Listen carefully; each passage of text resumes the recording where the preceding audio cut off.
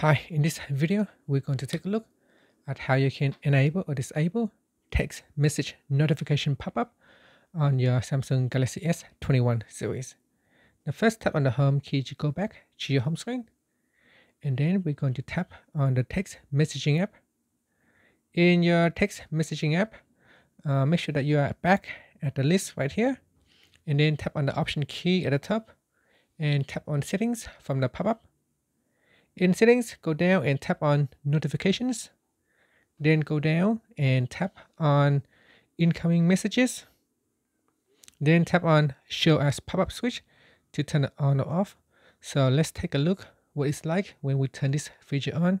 So I'm going to send myself a text message. You should now see a text pop-up right here. So there is a pop-up right there. And if I am going to go back in here and turn it off, now you can see I'm going to send myself another text. So this time I receive a notification alert, but there is no pop-up. You still be able to view the notification text from the notification panel right here. And that's it. Thank you for watching this video. Please subscribe to my channel for more videos.